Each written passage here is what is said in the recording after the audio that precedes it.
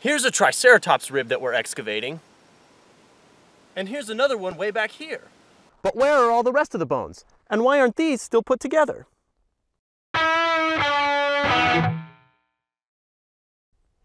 This is a deer who, by the looks of him, died quite a while ago, and he's been sitting out in the South Dakota Badlands ever since.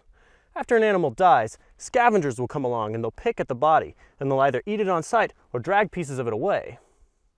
Soft tissue that holds the bones together decays, and the skeletons eventually break apart.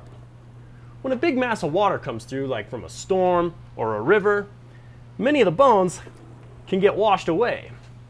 When the animal gets buried and fossilizes, only an incomplete skeleton is preserved. Imagine this scenario, only with a multi-ton Triceratops 66 million years ago in the late Cretaceous. That's exactly what happened just over the hill.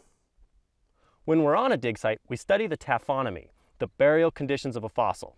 We look at the type of rock it's buried in and any other fossils that are buried with it.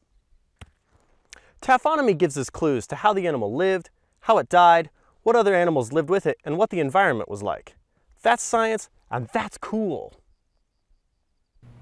Make sure to stop by the Dinosaur-Resource-Center in Woodland Park, Colorado, and subscribe to the channel and share the video.